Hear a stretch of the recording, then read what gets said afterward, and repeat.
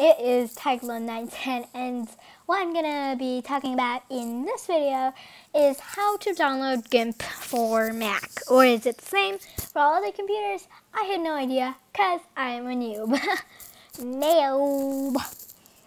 But I think I know how to download it for Mac.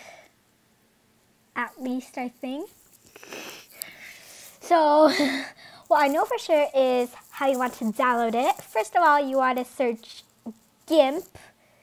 You guys can't see what I'm searching, so I'm going to search it up down here. Yeah, whatever. I just searched Gimp. That's all I did. So you'll see this, and then you'll see for Mac LAS.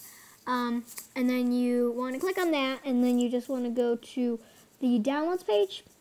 And here, what you want to do is, I think I forgot. I have downloaded it myself, if you were wondering. So I have made it work before, but who knows? So if you download this, no, it won't work if you click this one. So you have to follow this link. So it's down here, and this one won't work. I have tried it. At least for me, it doesn't work, but you could try it. And after this, all you want to do is drag it to your desktop screen. So pretend I did that, but I already, oh, don't you just love this background? But just do that, and since I already have this Gimp here, open it. Open the Gimp.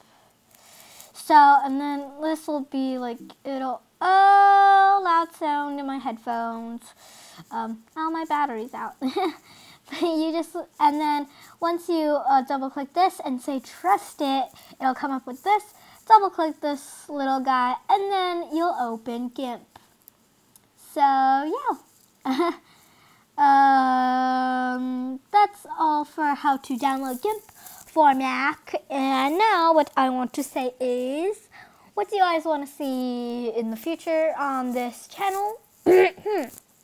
And yeah, just what do you want to see like in the future? Because I don't really know what to post right now. And yeah. Anyways, it's been love.me.nah, and yeah, bye!